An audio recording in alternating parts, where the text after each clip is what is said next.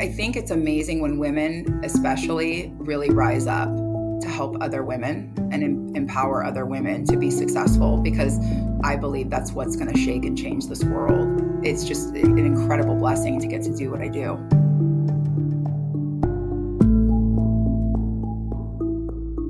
From To Be Magnetic, this is the Expanded Podcast with your host, Lacey Phillips. And your host, Jessica Gill.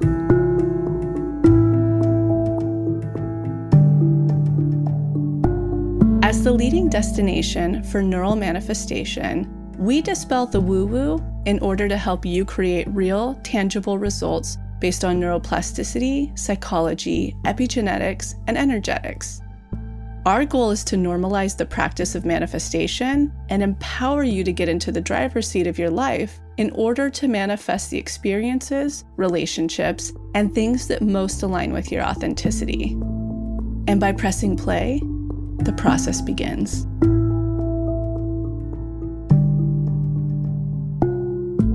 Welcome back, everyone, to another episode of Expanded. Jessica here.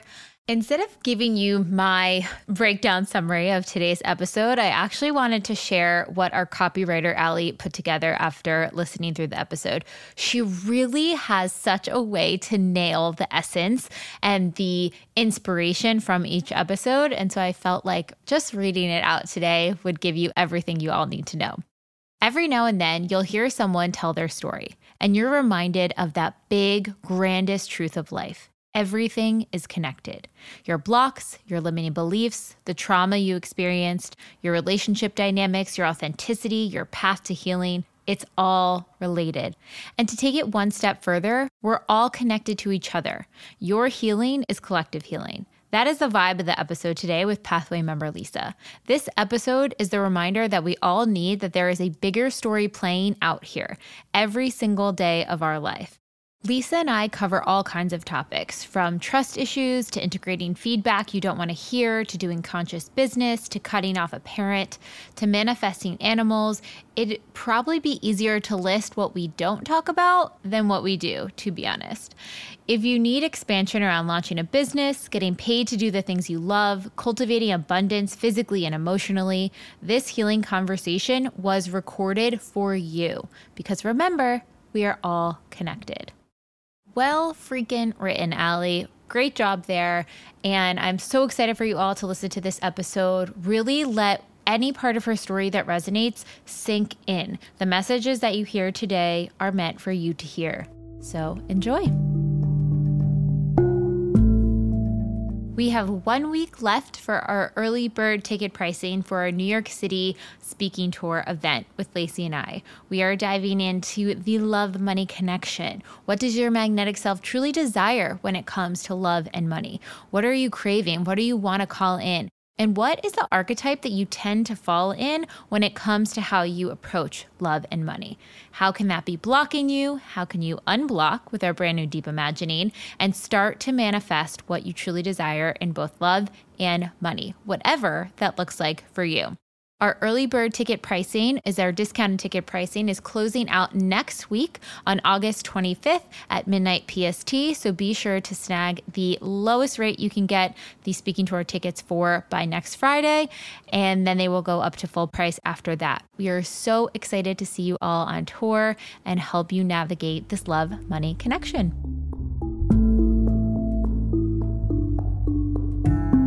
And now a word from our partners. Speaking of manifestations, one major manifestation that has come through for me recently is Bon Charge's infrared PEMF mat. Their PEMF mat, which stands for Pulse Electromagnetic Field, is a magnetic energy mat that sends energy waves to work with your body's natural magnetic field and improve your overall well-being. Now, I originally heard of PEMF mats back in the day. I used the first one at Lacey's Forest Retreat House, and I kind of didn't really think it was going to do anything at first. And when I laid on this mat, I'm telling you, my whole body just relaxed. My nervous system relaxed, and I fully was able to calm down. Fast forward a few years later, one of our absolute favorite companies, Bon Charge, has launched their own PEMF mat, and it is fully loaded with all the best biohacking techniques you can imagine.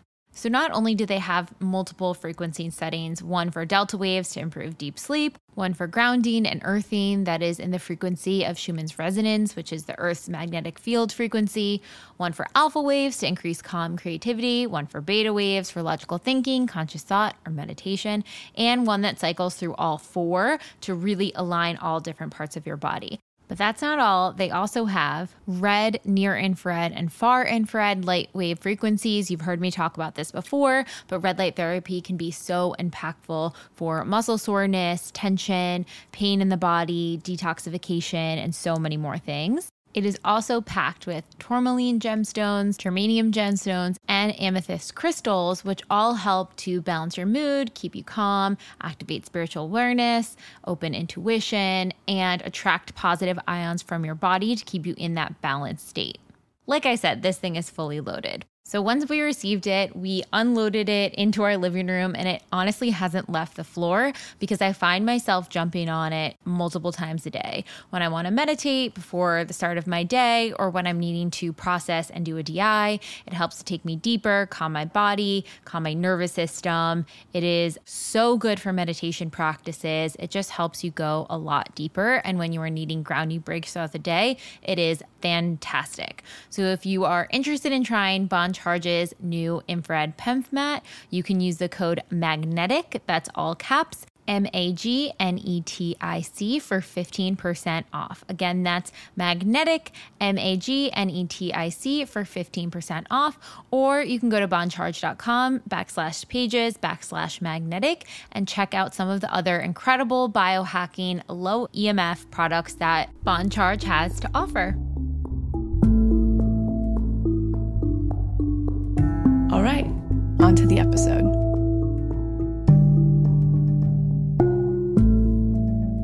Welcome, Lisa, to the Expanded podcast. I'm so excited to have you on. Thank you for having me. I'm excited to be here.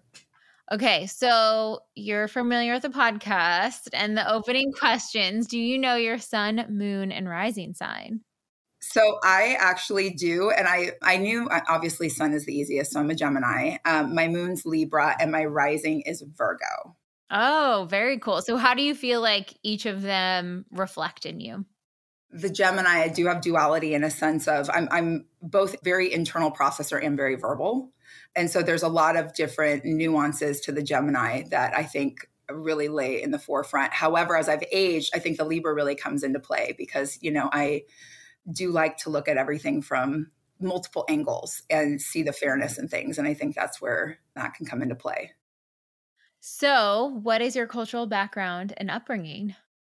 I mainly grew up in Southern California, actually, in Orange County. And while I think there's a lot of, from publicity and TV and stuff, there's a perception of Orange County that rings really true, but our family was a little different. My mom, it's like she comes from evangelical Downton Abbey style, like very poised European background, a lot of pastors and missionaries in the family. And then on my dad's side, he was more, what's the show? Tiger King, like Southern, if I can say white trash, Southern white trash, and very gritty. And while they both are Caucasian, came from exceedingly different cultures. My mom's side was very refined and very, very religious focused. And actually my dad's side too, but in a really different way. In the household, my mom was a codependent peacekeeper and my dad was very unpredictable and volatile. And there was a lot of chaos with him. And, we didn't know when we were younger how much chaos there really was. A lot of things surfaced as I grew more into being an adult. It's hard because I look back and there are so many positive things that kind of yin and yang with some of the negative. We got to have a very active life with animals and I had a beehive growing up and all sorts of things. And I'm in like the middle of suburbia, and living like I'm in the country. So, which was really, really fun. What were some of the lessons? I always like to think back. I think we had a section in the Magnetic Self Challenge of this too. But like when you think back on the lessons you've learned in life and the things you've had to work through, what are some of those elements? Like when I think of myself, my parents' divorce led me to understanding what trust issues were. You know what I mean? For And what that sure. meant, and having to process that and strive for a completely secure relationship versus codependency. So what were maybe some of the lessons that you learned through childhood? First of all, you're not responsible for other people's emotions. I think one of the things that's so hard when you're young and growing up in a household where one temperament controls and dictates the environment for the group, I always grew up kind of questioning, if I adjust enough, can it be peaceful? And so I think as I've gotten older, and especially more in the last couple of years, realizing that I'm not responsible for other people's emotions, and being okay with the discomfort that comes with somebody else being in a different space. So I think that was one thing. Another thing, it's so easy to internalize what somebody else is putting out in the universe, but 99% of what we're all doing really has to do with what's going on the inside of ourselves. And so I've really grown to have so much compassion for both my parents, in the sense that they were doing the very best that they could. And a lot of it was unhealthy, and some of it was really destructive and sad. But it's because brokenness was at play, And so, and this process, actually, in just the last couple of years, I've been able to get through so much anger and resentment, and a sense of not victimization, but a sense of what I didn't have versus looking at what I really did get. It's so freeing to be on the other side of that. I also want to highlight here, because I know people have made comments on this in the past, that, when we say they're doing the best they can, that's not to excuse the shitty behavior. It is a both and. It is they are doing the best that they are physically capable, mentally, whatever their resource faculties are able to give. And you still need boundaries. You still need protection. What they did was not okay. Doesn't excuse bad behavior. Definitely doesn't excuse abusive behavior. It's both things are true. For sure. There's still justice that I think can happen, especially within respect to with my father. Like, there was a lot of illegal activity. So there's a lot of things where I can look at that and be hurt for the child and the home that he grew up in, and know that that's why he became what he became. Yet I also can step aside and hurt for the child, but also know that the adult is accountable, and know that while he was doing the best he could, he very well could have taken steps to heal and to face a number of things that would have allowed him to be a better parent, a better individual in society, and like a more present individual and things of that nature. So there definitely is duality there, for sure. How did the healing work bring you to TBM? I think I'm one of many when I say this, but good old Mark Groves. Yeah. Yeah, no, I can't sing his praises enough. I am a huge, huge fan. But I started off, a friend of mine had done one of his courses, and I was really struggling after a breakup, more because the person I'd been dating gave me some hard truths when we broke things off. And I was really looking inward, going, I think while the spirit of his statements wasn't the nicest, it was actually, there was wisdom there, where I'm like, I need to listen to this. And I was talking it through with a friend, and she's like, I think you should do this Mark Groves course. And so I did his wholeness course, and it was gnarly. It was great. And then afterwards, I was thinking, like, okay, what next? At the time, I'd kind of been struggling with being sick and having some issues with my body, and going to the doctor and realizing that a lot of what I was struggling with was untended to anxiety and years of trauma that had just kind of built up. And so I had heard Lacey on Mark Groves' podcast a couple times, and I'd really been listening to TBM to Expanded. And so I decided to join. I joined, actually, it's about 2 years ago. At the time, I've joined TBM. I start doing the inner child work. And simultaneously, I'm going to an internist at UCLA. And they basically, had advised me that my intestines were actually in knots, slightly upside down, and I might need surgery to rectify horrible digestion issues. And it was amazing. I got a physician that was just so compassionate. And she basically said, like, I want to acknowledge that something in your life has been really traumatic for a really, really long time, because it takes decades for this to happen. I loved that she combined Eastern and Western medicine. So we kind of put a protocol together where I started going to acupuncture. I went to an energy healer. I was doing TBM, and I was doing DIs like 1 a day, sometimes 3 times a day. What I would do is just during lunch and stuff, take a pause and just shut my eyes and do like a 20-minute DI and then maybe journal a second time. And then I joined a hypnotherapy group as well. And it was a women's group where it was almost like a cross between, we would do hypnotherapy in the group, but the therapist would do these targeted like mental releases and blocks and stuff like that. And it actually corresponded really well with TBM. Yeah, I can imagine. It sounds like amazing. Yeah. So I did it for like 6 months, and it was really, that group was integrated with TBM was a godsend because the inner child and boundary work was shutting me down. Like I would have to take breaks because the emotional weight and the heaviness of the things that were coming forward were just incredible. And it's funny because I'd done therapy for years, but I had never gotten so deep into the subconscious of things that I'd been holding on to. So stuff just started surfacing. It was interesting. It's so fascinating how, like, I love understanding deeper on the tie-in between the body and the mind and our emotions and the subconscious, because they're all working as a system together and we think of them as so siloed. But I mean, even like IBS in recent years, which everyone thought was like, maybe an anxiety disorder, whatever. One of the number one treatments for IBS is hypnotherapy. Yep, So you I can believe calm your nervous system. Yep. So it's just wild. How did you start to understand the tie-in between the gut, the stored emotions, what was going on, and needing to process through that? Like, was there a moment where you felt relief a little bit after doing, a DI or something? Or was it a gut feeling almost like, wow, I know these are tied together? How did you kind of put those things? I started feeling almost like triggered releases in my body randomly, where one of the side effects was I was literally peeing all the time because my intestines were sitting in my uterus and my bladder. So they had talked to me about getting a hysterectomy, and I tried a number of different bladder medications and none of them were working. And they're like, wait, how are none of these like helping with the urgency? And so then when they went in and saw through the CAT scan, they're like, oh, your intestines are literally sitting. There's nowhere for the urine to go. And so I started peeing less frequently.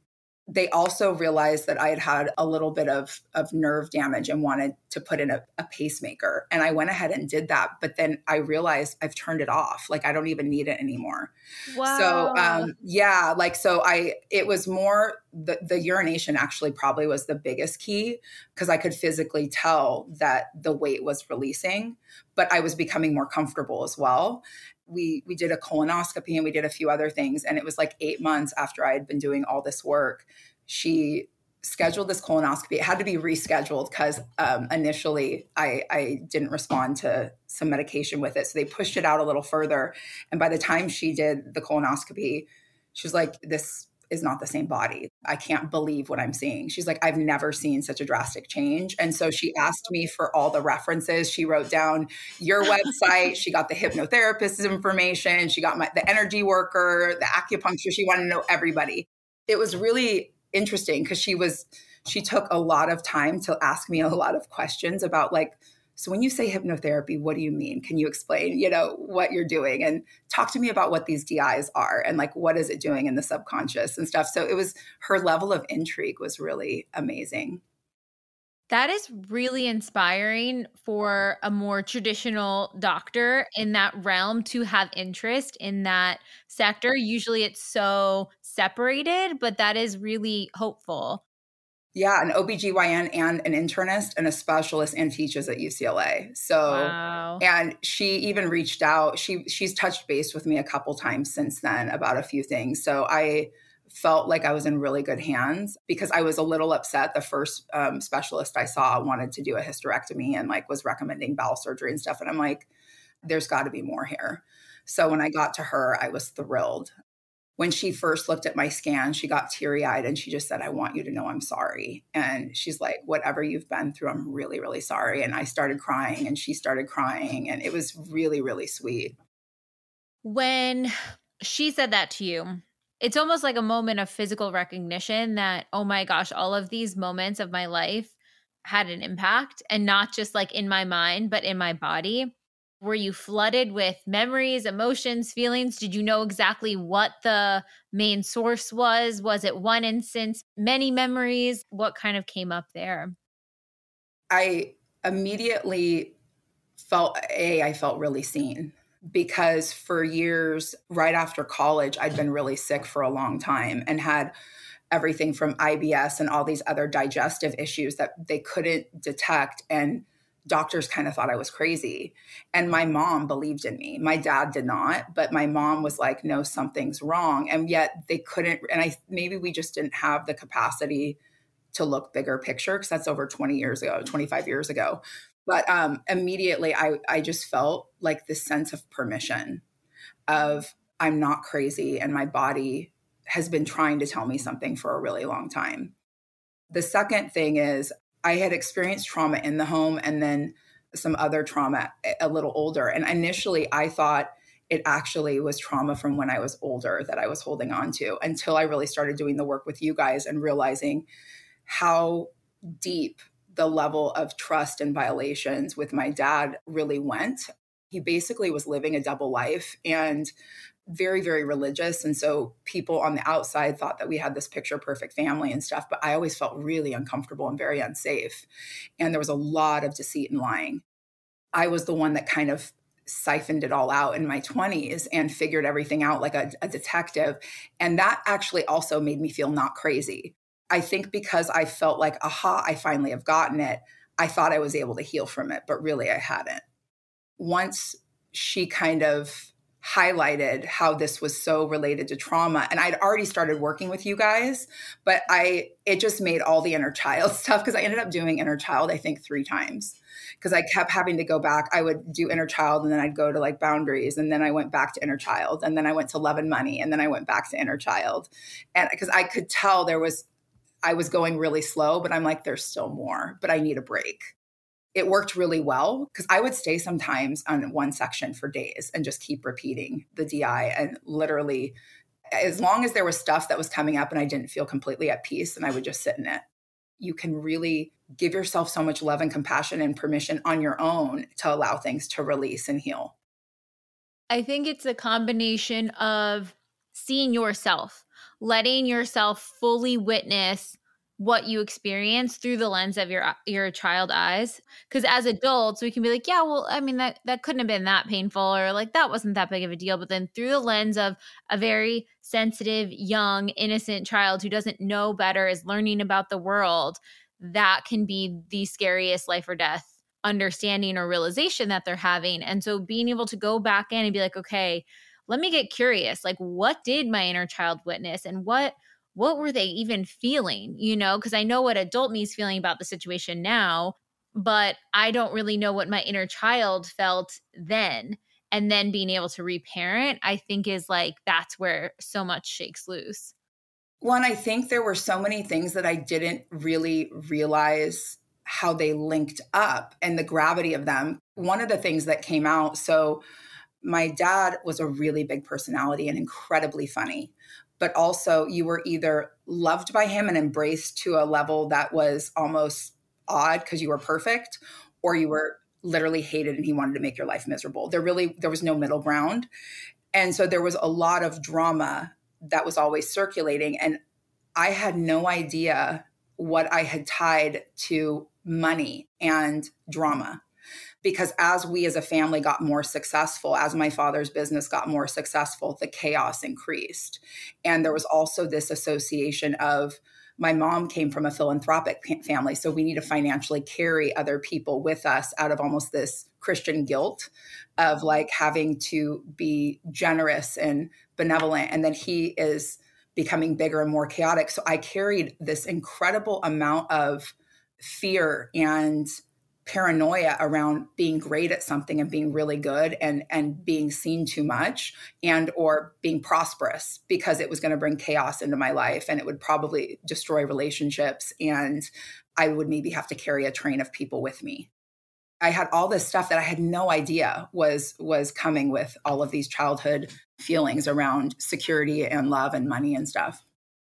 Yeah, I remember there was one part in your submission where you were saying on the outside we were like making all this money, the company was growing, or your dad's company was growing, but yet you were giving so much out to other people that like it wasn't even reflected necessarily to all of the family members or to you guys as kids, because it was like almost in here and then giving out to others. So it was like this massive responsibility to even increase your financial situation. It was to the point like, buying people cars and like giving away, like helping one of my former teammates' families save their house. And then we didn't have money for groceries at one point. And so I would go in and I could scan our cabinets and know how we were actually doing money wise by what food we had in the house, because I couldn't tell by the way we were actually living with like cars and certain things, like, and the way we were gifting to other people. I had no idea where our actual financial status stood. And God bless my mom, because she bore the brunt of this to the nth degree and really figured out how to always make it work. But it was not easy. What was your financial and career, I guess, dynamics like prior to TBM and the work? And then after discovering this and being like, oh, shoot, that's what's going on. What transpired with career and finances? So prior to TBM, so I had always worked internationally, worked heavily in the beauty and cosmetic world, helping brands scale internationally. About 10 years ago, I started a consulting firm. I had been in a really bad car accident and had to have some surgeries and stuff. And so I couldn't travel quite as much and started consulting and ended up realizing I really liked it. And at the beginning of the pandemic, my consulting practice kind of crashed. I was heavily working in Asia, and I was a little too invested in a solid 3 markets of Japan, China, and Korea. So when the pandemic hit, my business took a pretty big blow. I had started a new company right before joining TBM called Hustle and Blush. It's basically a line of handmade goods. We work with women in disenfranchised markets and slightly tweak or modernize creations and make them a little more suitable for the modern consumer's home. And then we reinvest back into the market. And I had just started the company and was just getting going when I joined TBM. I knew I was living in purpose and was onto something, but to what extent, I didn't really know. I loved what I was doing, but I think I was floundering a bit on how comfortable I was in putting what I had out there and looking at really scaling it. So I think I was a little more reserved. Talk about some of the manifestations that have transpired, the tests specifically, and then into the manifestations around career.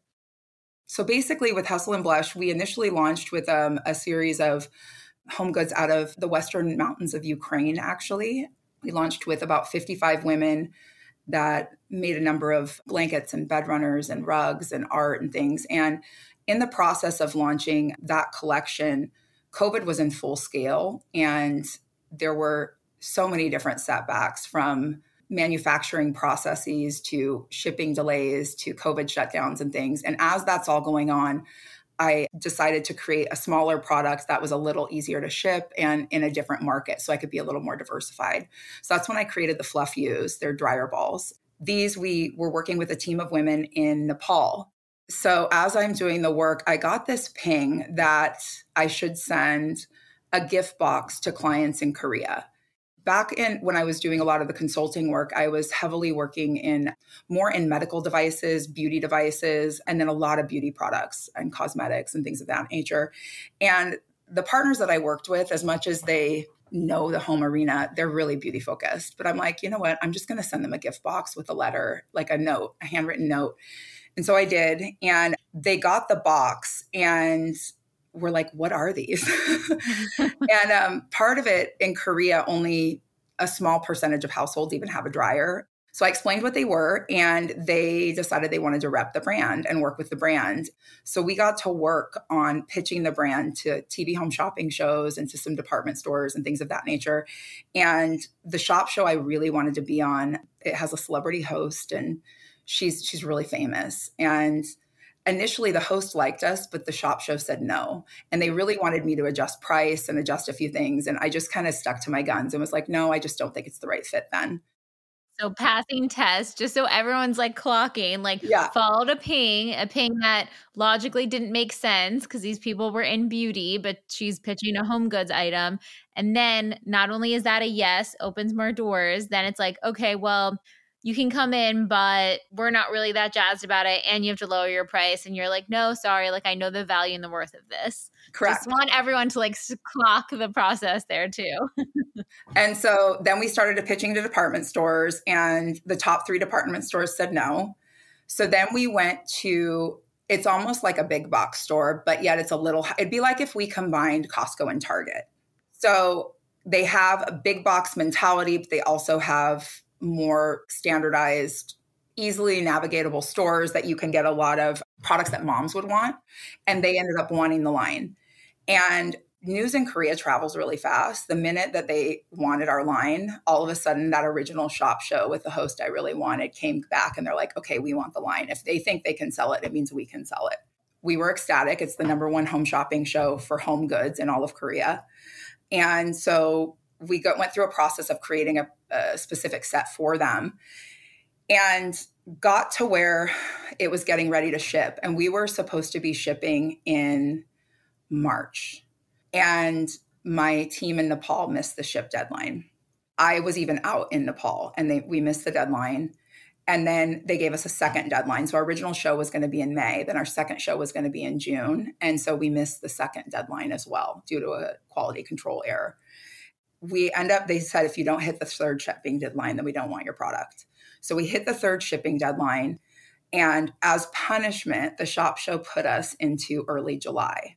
In the home shopping world, there are months where you have really high viewership, and then there are months where viewership is lower. And July in Korea, the first couple weeks of July, is the heaviest travel season. It's when everybody has off work. And so it's the lowest viewership of the year. And the numbers are nowhere near what they would have been if they were in May. So they felt like they had about 3 times too much inventory for a show air date in July. So they had warned me prior to the show, we'll be happy if you sell 30% of your goods. I felt sick, Jessica. I thought I was going to throw up the whole time. I'm like, as you're navigating this, like, what are you doing for support to stay centered? A lot of meditating. It's funny. Like, I've learned through years of this, but I've gotten in the last couple years, I'm so much calmer. Like, I don't really get rattled as much anymore. Stuff happens and I'm like, you know what? It generally works out. I think more than anything for me last year is I'm on a tightrope in between the laid back, cool as a cucumber, easygoing, just sweet and kind nature of the Nepalese people, where nothing is urgent and life and society moves at a pace that is slower. And then you have the Koreans on the other side where everything is punctual. It's literally like anti-handmade because they want everything perfect. Everything is held to an exactified standard. And I'm in the middle and having to navigate, educating both sides, kind of letting them know, okay, culturally, this is why they want it this way. And I'm doing it to both sides. It's been good for growth, but at times it's really stressful. Basically, so the show punished us, put us in July. We were hoping we would, I'm like, please sell at least the 30%. It was about 9,000 sets of product. And they said they would then sell whatever was left online thereafter. So the show airs and it's at like 4 a.m. my time. So I get up, but I'm like not even wanting to look at my screen. I'm like so nervous. And basically we sold out in under 15 minutes of a 30-minute show. Wow. And what's really cool in the home shopping world in Korea is that when a consumer orders, they get their product delivered in under 2 hours. And the show incentivizes them with a gift with purchase or a future discount to write a review with photos of the product. And if you write a review within, I think it's 24 hours, you get a certain amount. Within 48 hours, you get maybe a little less. So that day, because it was 4 a.m. my time, by that night, there were over 2,000 reviews and people posting pictures and stuff. And the show host had basically recommended, she liked our product so much. She was saying they were so cute that she was decorating her house with our product. And so people were posting pictures of our dryer balls in their kitchen or in a basket on the back of their toilet or like as decor in their kid's bedroom. And like, they're literally all over the house. And then some people had put them on their dashboard in their car and like had our little oil with it. And they're like, they're too cute to put in the dryer, and stuff. So it was really fun to see how they had literally taken and reinvented the product and the brand in this way that it became this fun lifestyle product. And that has actually, that trajectory has continued. Yeah, an average brand goes on a home shopping show typically 1 to 2 times in a year, and we just had our 10th show last week. So yeah, so we're doing good. We're constantly looking at how we can, improve and continue to reinvent the wheel, but so far so good. What did you have like on your manifestation list around that coming through? Like what exactly did you want? And did it exceed it? Did it match it? How did it shape up? So my initial list was so sad. Like I when I first started, it was like, honestly, I think I had Lacey in my ear or something because I couldn't think of anything. I'm like, I just want to manifest being well and being happy. Like I was sick. And so I put down jeans because I couldn't think of anything. What was funny is the jeans I put down, I'd seen them on Instagram. It was a $140 pair of Free People jeans. And I found them 3 days later for, I think it was $11 or $19 or something. I think 11 or 13. It was under 20 bucks. And so that was an initial. But then when I started really refining the process and putting things in with respect to the company and work, I started putting things on there. Like first off, getting the show host that I wanted. I wanted a May air date. So when that got moved, I was devastated. And I think the July one was better because we broke a show record and they'd never had a new brand do that. So I feel like God, universe, whatever stepped in and was like, let's show them really what this brand has versus putting you in a month that's more predictable for a newcomer to do okay. So it was, I feel like divine intervention for sure. I've put in a number of things around new product development and then actually on programs in Nepal. So, and certain things have come to fruition and us being able to have 450 women working for us full time now, that's a huge step in the direction that I want to take the brand. And so now I have a number of things on my manifestation list regarding scaling in the US. So I think that is a really good note too about, okay, I had that I wanted this very specific date in May. And this is why I think we had a clip about this recently, but it's really the feeling and what do you think that the manifestation is going to bring you? So like the air date in May is like, I want that because I know that's like the best sales month or whatever. That's the best programming spot. But really what you want is the most potential for success for your company. In the human brain, we're like, oh, well, that makes sense with that. It's very like logic based. But manifestation is like magic. It's seeing something that you can't even see, which is that if you actually take this lower spot, you have more potential for success, which is ultimately what you wanted for the brand. So I think when people write down very specific things, that's amazing, but be open to that or better. Like be open to what else can unravel if it's not exactly that thing. yeah, I think I'm trying more routinely to not lock myself in. When we lock ourselves into an ideal, then you miss out on so much potential. May for me meant security. It meant security in catching people before they were on summer holiday and like the viewership numbers would be there to possibly garnish the sales that we really wanted. When really the impact we had was so much bigger with the date we were given. The way things kind of transpired with Nepal missing some deadlines and stuff really allowed for us to iron out some issues right out the gate to establish some protocols from day one, which was good. It really gave me visibility of what I was dealing with and things I had to talk through and safeguards that I needed to put in place on both sides. So here at TBM, we are always looking for what is the natural, clean way to approach holistic living, mind, body, and soul from the inside out. And one thing recently I was having trouble with is I had high levels of stress, which was causing inflammation, and my metabolism was running way slower than it used to. So I was looking for something that could really help with inflammation, fortify gut health, all of those things. And I am so excited to announce our brand new sponsor. I am obsessed with their product. It has been, oh my gosh, my saving grace for all of this, Armra Colostrum. If you haven't heard of colostrum, it is literally the first piece of nutrition that we receive when we are born. It contains all of our essential nutrients that our bodies need in order to thrive. And Armra created a proprietary blend of bovine colostrum that harnesses over 400 living bioactive nutrients that will rebuild the barriers of your body and fuel your cellular health. It strengthens your immunity, ignites your metabolism, helps with anti-inflammation, fortifies your gut health, activates hair growth, skin radiance, helps your fitness performance, helps with energy, recovery.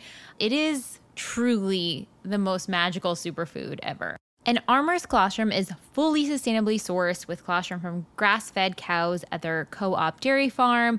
They only use the surplus supply of colostrum after all of the cows are fully fed, so it is really animal friendly. And they use cold chain biopotent technology, which helps the process of preserving the integrity of all the bioactive nutrients in the colostrum, which also removes the casein and fat. So if you have a lactose allergy, which I honestly do, I usually have to take a lactate pill anytime I have real cheese. This should not bother your stomach. Obviously test it. Each case is individual, but I am someone who gets so bloated from any dairy products out there, and this actually helps prevent against that. My inflammation and bloating, specifically around my stomach and face, has gone down significantly. My nails and hair have been growing like wildfire. It gives me more energy. And honestly, at times that I might be eating things that are outside the norm or maybe have a little bit more processing in them, if I take some of the Armour before, it actually helps protect my gut so much better. It is like a extra line of defense. It also protects your immune system stronger than the flu vaccine. You should see the studies on this. It's absolutely insane. So highly recommend it. Check it out online. If you are interested in trying some, we have a special offer for you guys. You can receive 15% off your first order. Go to tryarmra.com/TBM. Again, that is tryarmra.com/TBM. And enter the code TBM, all caps, to get 15% off your first order.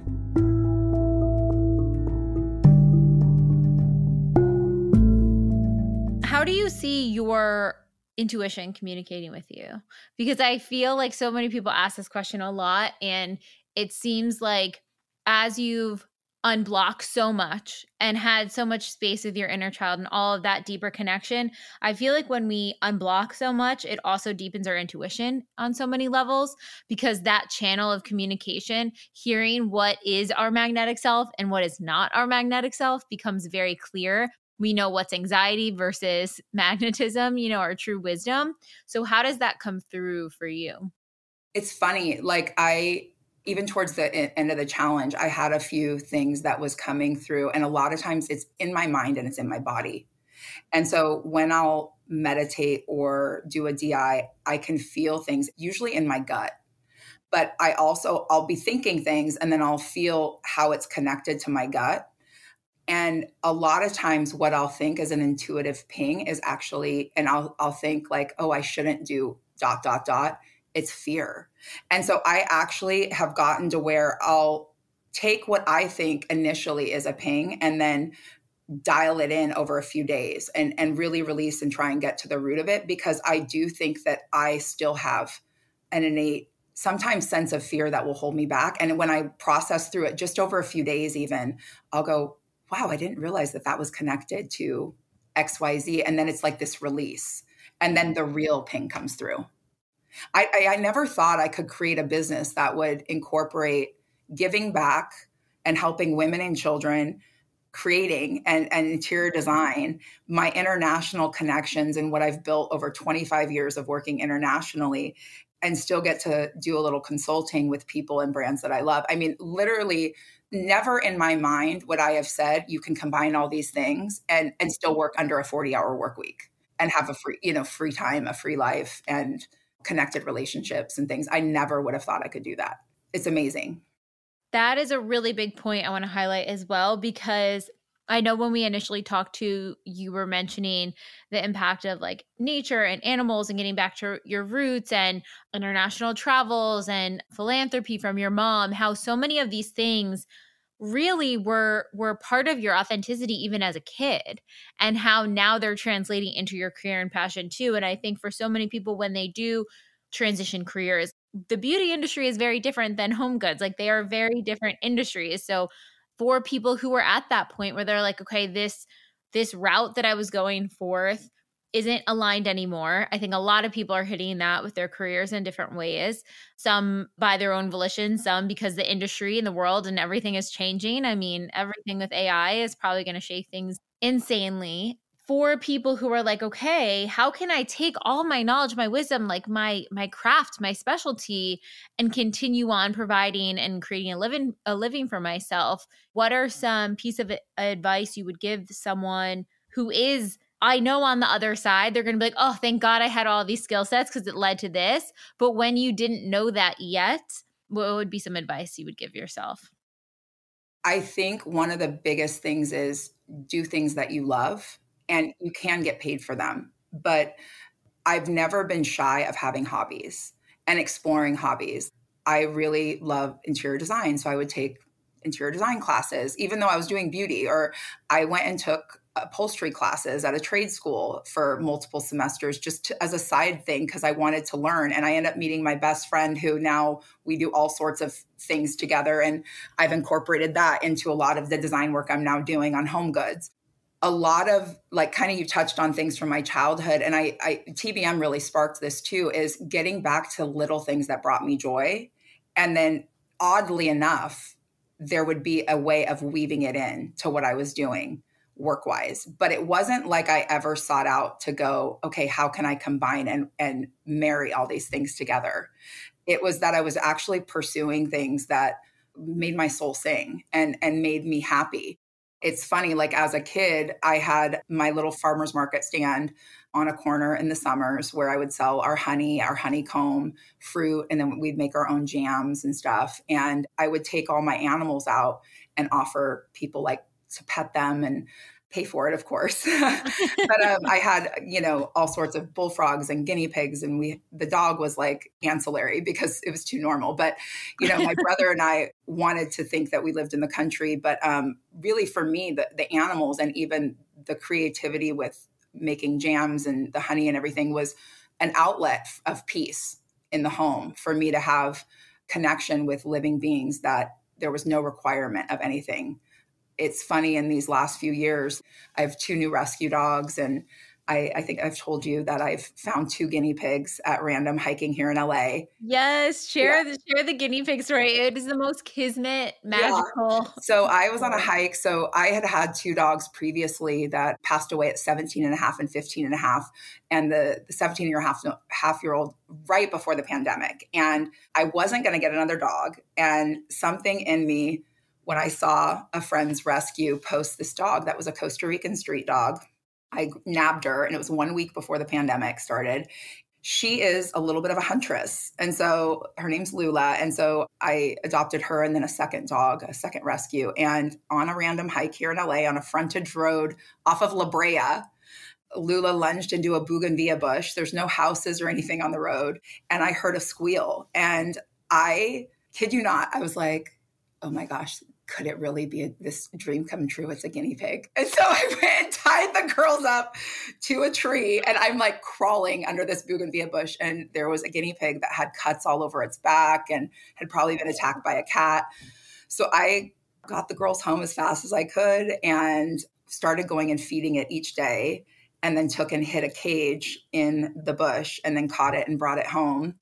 And his name was Pico. And I tried to find the family. And when I couldn't, I got him a brother. And for a year and a half, had them. And just, they brought me so much joy and peace. And the peace I got in my nervous system from holding and feeding them, and this sense of connection as I was going through all this work, because I was working through some incredibly heavy things that really had me slightly reclusive socially for a while.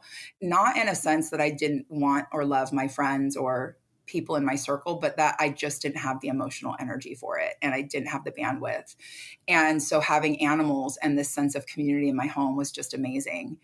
I did not know that both Pico was going to get really sick, and so was Peppa. And literally about 4 to 6 weeks before both of them passed away, I ended up finding on another hike a little girl guinea pig. I was walking my dogs, and I thought it was a baby skunk because she was black and white and she was having seizures. And I was like, as a kid, I wanted a skunk. And so I'm like, oh my gosh, is that a baby skunk? I'm like, no.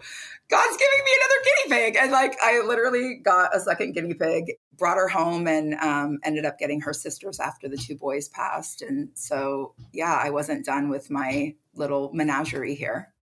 What are the odds of, like, you hear of stray dogs, stray cats, different animals. Skunk makes more sense, but a random stray guinea pig Right. twice. And it was outside of a rec center in this like grassy area. There's a bunch of stray cats. I think it had been attacked by a cat. I couldn't believe it. I was like, you've got to be kidding me right now. Just the timing of it as well. And it's funny. I think I know I told you this on the call, but I was listening to Mark Groves on a road trip, and he had on this neuroscientist that was talking about kind of recalibrating your nervous system and how skin to skin contact with a human that is in a healthy and neutral place is really good, but also animal contact and like on your skin. And she said, if you can get them on your heart or on your chest, your body actually will acclimate to their nervous system. And she's like, like a guinea pig or a rabbit, but like guinea pigs are great. And she goes, and feeding them, you really go into the zone. And I'm listening to this and I'm like, that's it. I was in a trance. It was the most interesting thing. I think that, is so cool to hear too, the healing power of animals and like why we feel so grounded and calm around them and how to like co-regulate with them. It is such a beautiful, if you have pets or animals that you can, cuddle with or have skin to skin contact with, I think can be such a powerful healing tool for the nervous system and helping you regulate. Absolutely. Yeah, it was amazing. Talk a little bit about pivoting in career, from the beauty sector into, and we talked about it on our call too, like this, what did you call it? It was like a closed cycle. So Hustle and Blush, what I wanted to create was, it basically is a reinvestment cycle, is creating a loop. It's a form of conscious capitalism, basically. But I really got the inspiration from my cousin's nonprofit. And so this type of model is more typical of a nonprofit, or of like a religious probably organization.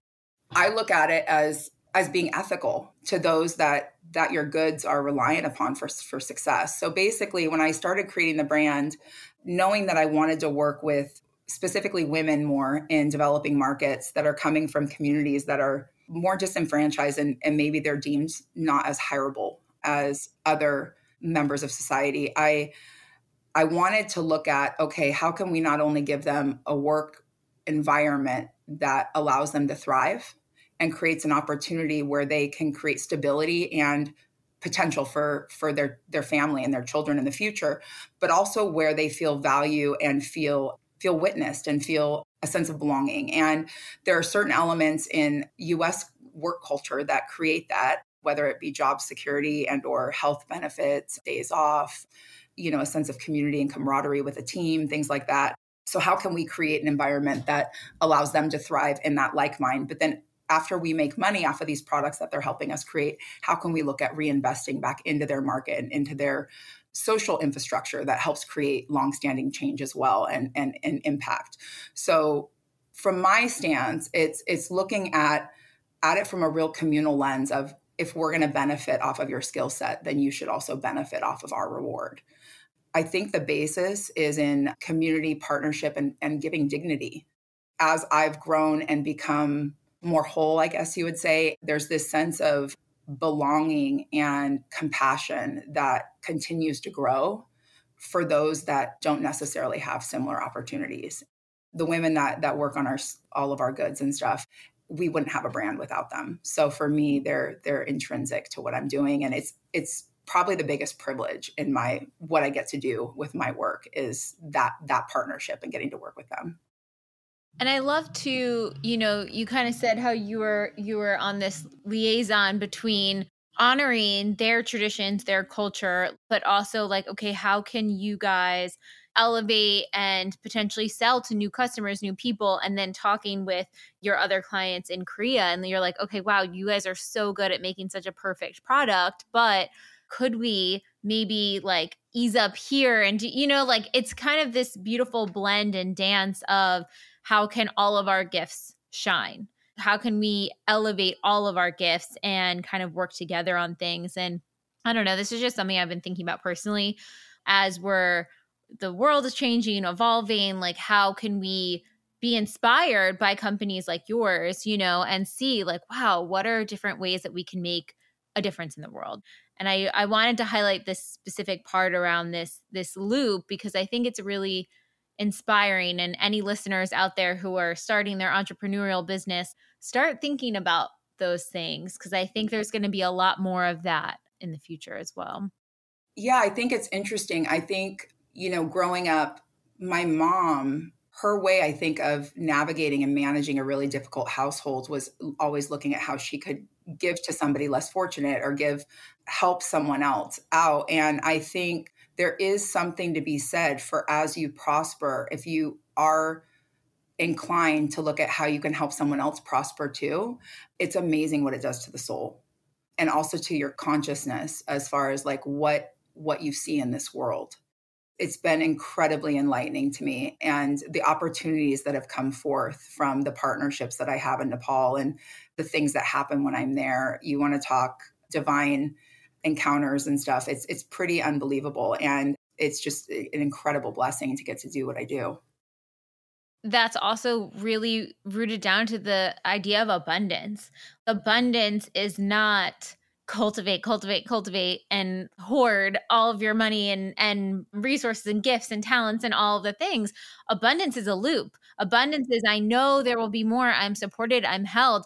I can give my gifts freely. I can obviously charge for them, knowing the worth, but then also give back and do this. It's like this full loop that as it comes in, it goes out, and it's cycling in and out. And I think people sometimes see abundance as just like an influx of receiving, but it is an influx of receiving and giving at the same time. I think it's amazing when women especially really rise up to help other women and empower other women to be successful, because I believe that's what's going to shake and change this world. So yeah, I do think abundance plays a huge role in that, and releasing a mentality of scarcity for sure.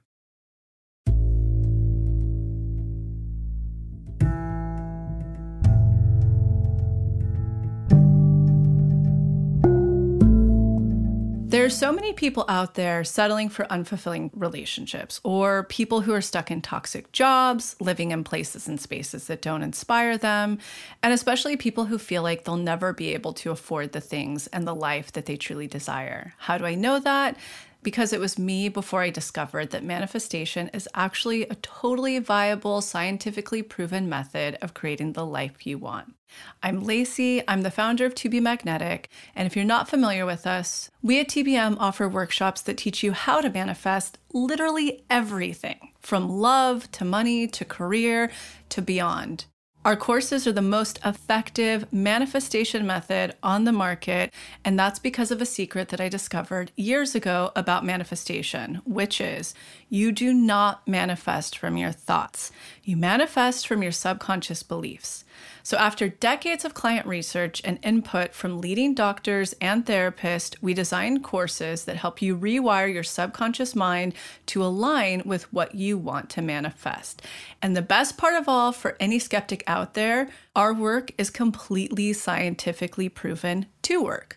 Just ask the tens of thousands of members inside our Pathway membership, which gives you unlimited access to all of our workshops, tools, and offerings that you'll use over the course of a year. This includes workshops on inner child, shadow, boundaries, love, money, the infamous ruts, and the horrible rock bottoms, and so much more. Use our special code EXPANDED, all caps EXPANDED, to receive $20 off your first TBM purchase. Again, that's all caps EXPANDED, EXPANDED. Okay, now back to the episode.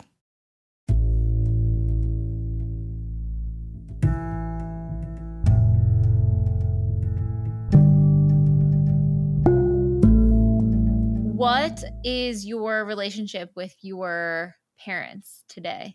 Because I know you talked about boundaries a lot. And so I'm thinking now for the listener who's like, gosh, yeah, I have some very difficult dynamics with certain family members. How do they play a role in your life now, given a lot of the healing that you've done around that stuff? So my mom and I are incredibly close. And I think the healing that I've experienced in the last 2 years has been exponentially ratcheted up because of her willingness and ability to process through and for us to talk through a lot of this together and listen without feeling attacked or feeling that I am holding her responsible for certain things, but more just voicing and processing with her. So it's been incredible. Our friendship has really bloomed from the transparency and like the conversations we've been able to have. My brother and I do not talk to, and my mom as well, to our dad. It's been about 17 years now. That probably was the healthiest choice I've ever made in my life. And sticking to that boundary has allowed for so much healing. And I can fully embrace and feel for the way he grew up and certain things that he went through without having to experience the chaos. In his case, he's just really unhealthy. There was a lot of illicit activity going on. There was just a complete lack of a desire for a lack of accountability and transparency and honesty and stuff like that. So what was beautiful that did come of it, when my parents got divorced, my mom ended up marrying somebody that we had known our whole lives. Actually, they kind of grew up together. He was a family friend, and they've now been married for over 15 years. Their relationship has been so healing to my brother and I, because we get to see her treated with integrity, with honesty, with unconditional love, so much respect. And he's so honorable to her. And the way he treats her, he treats us. She's not codependent like she used to be. She actually is full of joy and is so fun and funny and just at ease. Like she's not jumpy and on edge and fearful. And she's a completely different person. And how old was your mom when she remarried, just for expansion for other people out there too? Probably close to 60. That is so cool. Yeah, right around 60, I think. So cool. Yeah, like 59, 60, something like that. Yeah. They love each other. It is the cutest. It's really freaking cute. It's a joy and a privilege to watch it and experience it. What's fun is his family thinks the same, and it's just really, it's amazing. It really is. It's very healing.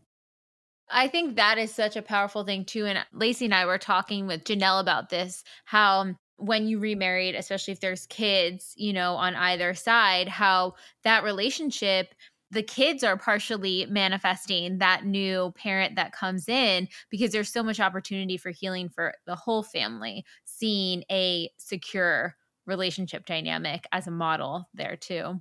It's really interesting. So my stepdad's ex-wife had early onset Alzheimer's.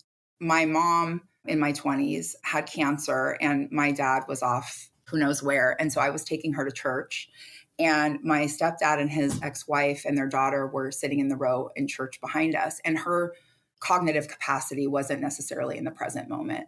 She was the sweetest, loveliest lady. And my mom ends up getting a card in the mail a few days later where Ruth had described in almost like a poem how she was going to be a bird on a wire watching us and watching us in the future. And she would be enjoying peering upon and watching us all be together. At that time, I had ended up having two separate dreams over the course of a few years that Noel was my dad. But at the time my parents were still married, his wife was still alive. And this was probably like 4 or 5 years prior to my parents even starting to date and now being married. Wow. Yeah. So, and my mom ended up having a dream too. All of us were getting messages. The universe was really like, this is your soul connection. Like, yes, keep going in this direction. There was divine interception on multiple fronts where that when it happened, I was like, oh, of course, I knew this was going to happen years ago. Yeah. Wow. Actually, Janelle's been a huge expander for me. Her story and her transparency and her eloquence and sharing has been very expansive. She's really fantastic. And I think the thing that one of the many things I love about Janelle is that she is not afraid to go into the thick of it on her own healing. She's like, okay, that's coming up. We're going to dive in. Let's go. Like she gets so excited by the opportunity for deeper and deeper healing, which I think is a very brave thing to do. Yeah. I did your workshop on, was it resentment? Resentment, right? Resentment, And yep. you guys did an episode shortly thereafter where and it might have been actually in the workshop too, where she talked about the grief underneath it. Yes. And I was like, that rascal. Because I had no idea. And she was so right. Like literally, I felt like she was talking directly at me. Everything she said around it, my mind was blown. And it was 100% the case. I was going to ask that too with the dynamic with your dad. How do you work with grief that comes up around that dynamic? I'm sure there's many layers and levels and elements to it, but how do you typically work with that? I think for so long, I didn't allow myself to be angry. The betrayal and the anger was one of the hardest things.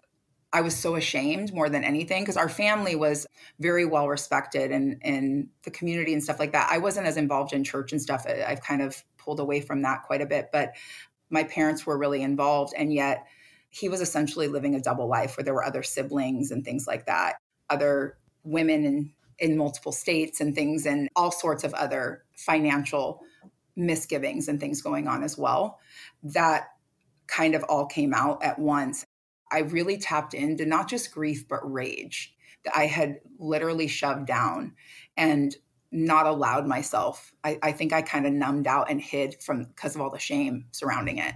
So I think acknowledging and allowing myself to grieve the loss of who I thought existed and then the person that really was there. But then along with that, how right I had been all along when I was uncomfortable and felt a real disconnection and felt really like a clapping monkey that needed to perform to keep peace, yet couldn't be my authentic self and felt very disconnected and used in a lot of ways.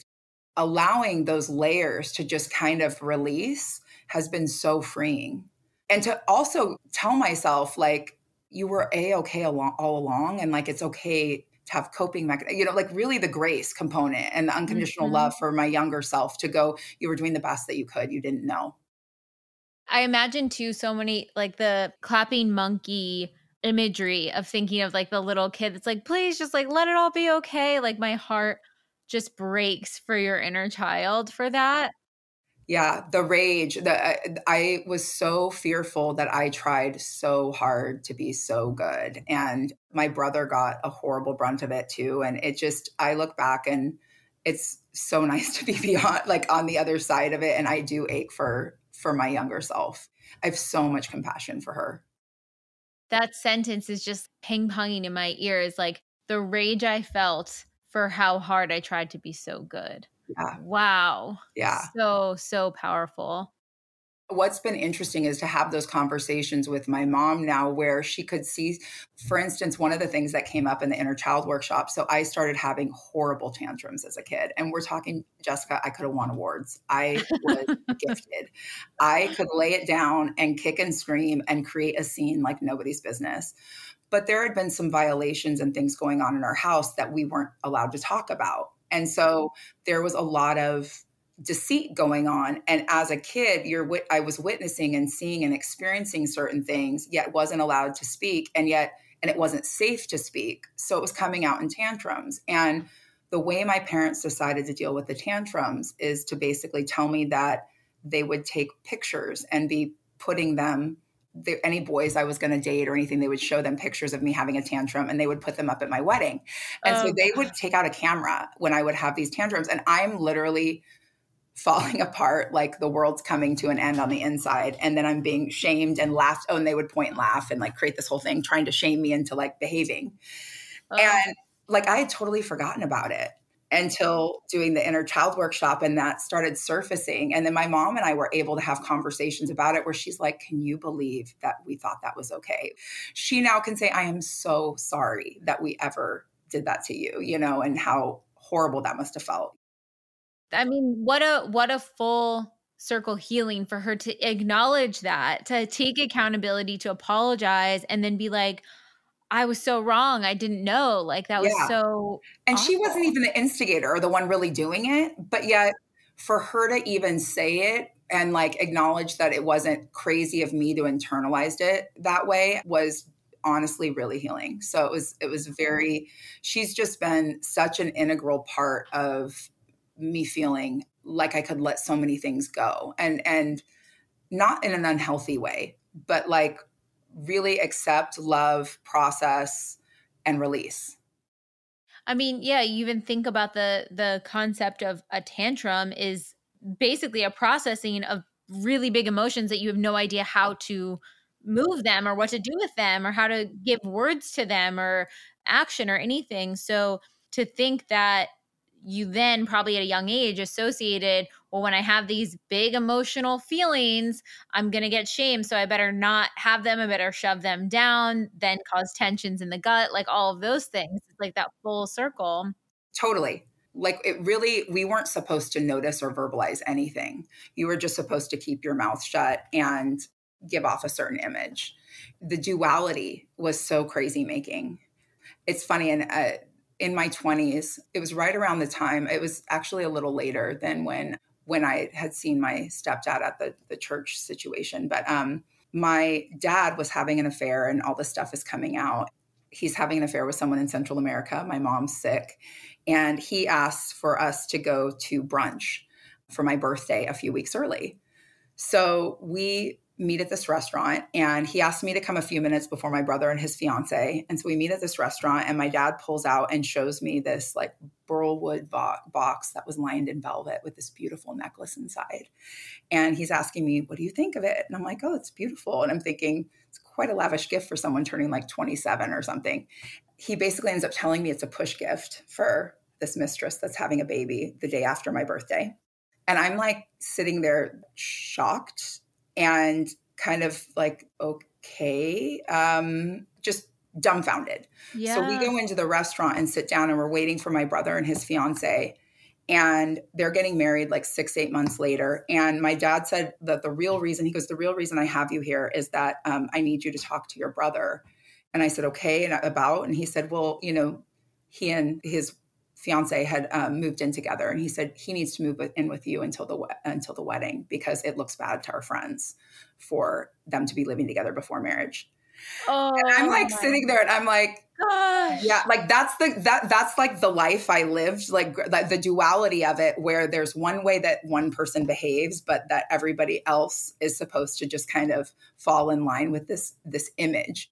And that what was funny is we were already figuring out all the stuff, and my mom ended up divorcing him pretty shortly thereafter.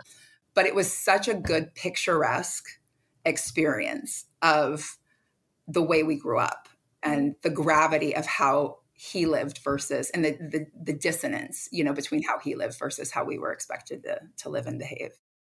Well, even him being an enforcer of sorts of the moral regulations for everyone else in the family, it's almost as if he is trying to instill upon the family the rules in which he wishes he could live up to himself, but can't even witness, what he's doing. Like the shame is so high. Yeah. Well, and I honestly, the lack of acknowledgement that the rules just don't apply to him. And we grew up that way, that the rules just didn't apply to him, but everyone else was held to the, highest of standards.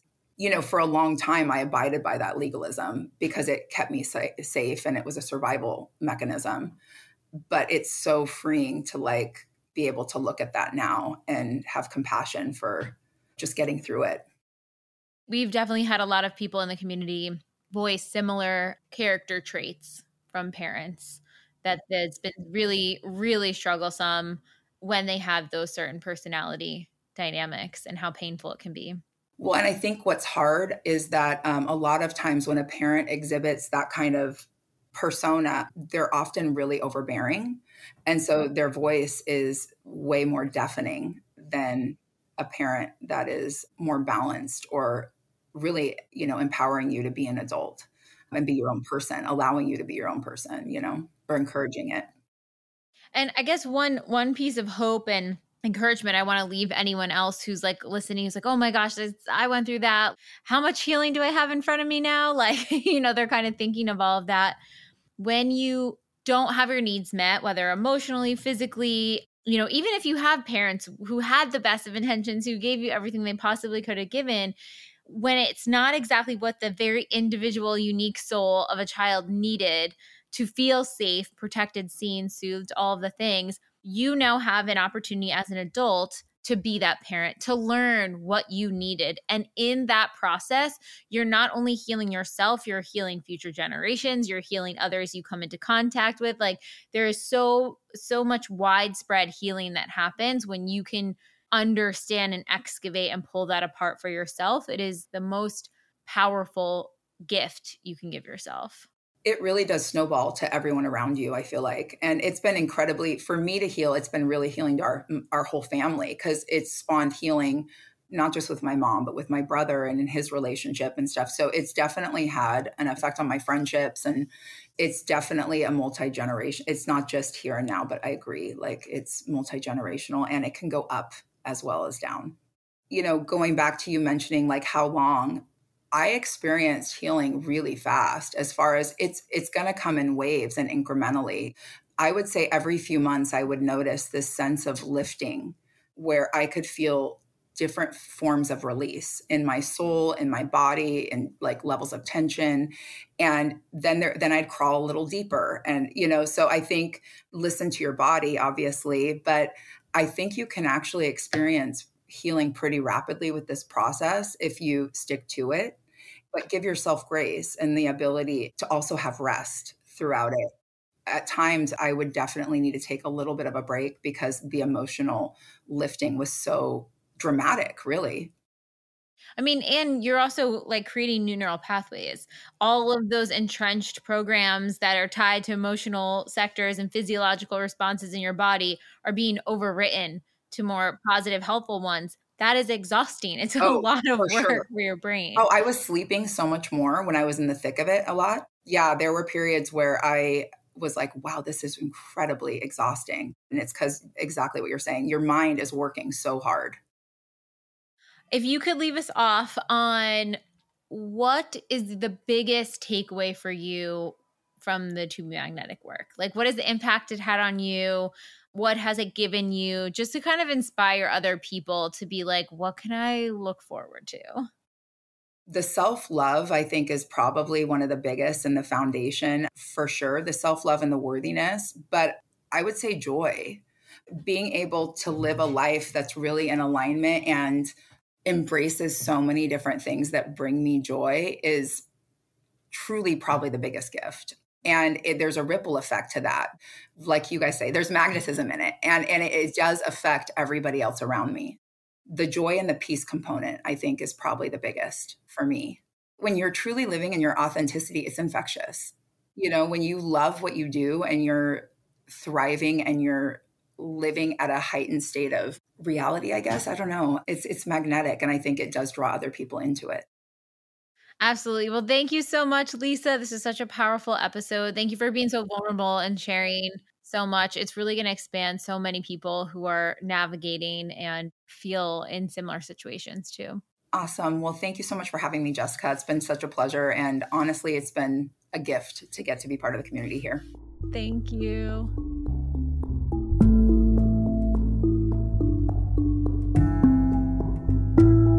I hope you all enjoyed that episode as much as we did. And if you're starting to get a feel for this To Be Magnetic manifestation process, but aren't completely sold yet, let me point you to some of our free offerings. You can check out the expanded podcast episode called How to Manifest Anything You Desire, where Lacey, the founder, and I break down exactly what this process is all about. You can check out the Motivation, which is our testimonial library with thousands of testimonials of people who have manifested wild things using this process. And right now we have our Magnetic Self Challenge going on. It is not too late to join. You can start living as your most confident self in just 6 weeks. Sign up anytime and walk through step by step as we reconnect you with your high self-worth, your intuition, and face your fears to become a completely upgraded version of self in 6 weeks. Enjoy. We'll see you next week.